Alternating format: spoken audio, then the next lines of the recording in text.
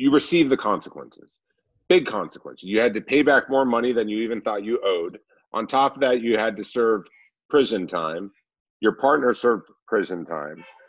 And then you get out, and then you start, you're like, people have reached out to you even about maybe doing a story that's based upon, you know, what happened in your life. You're like, that wouldn't make much sense to get into. I don't want to bring this thing back to the surface. Then all of a sudden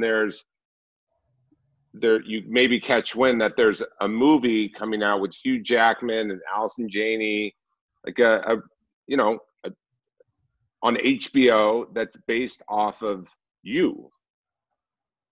Yes, I found out it was this Saturday night in October of 2019, and one of my college friends called me. He lives on Long Island.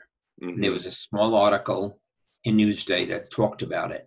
And he said, they're making a movie about you.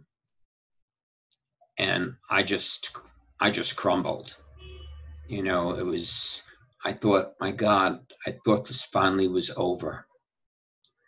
It'll never be over for me because every day I feel pain, but that's how I found out.